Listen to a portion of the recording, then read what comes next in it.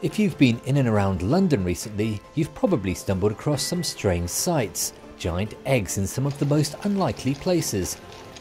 Even well-guided royalty can't escape these large fiberglass eggs. In fact, there are some big names behind them, including Zandra Rhodes, Sir Ridley Scott and Bruce Oldfield.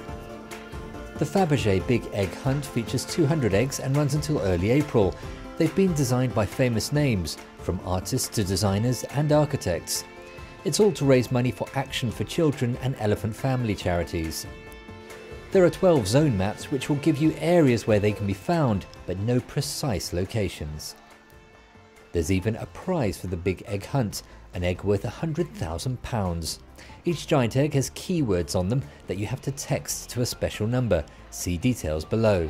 The Faberge Big Egg Hunt ends on the 8th of April and is hoping to break the Guinness World Record for most participants in an Easter egg hunt. Please check out some of our other videos on London here on sightseer.tv.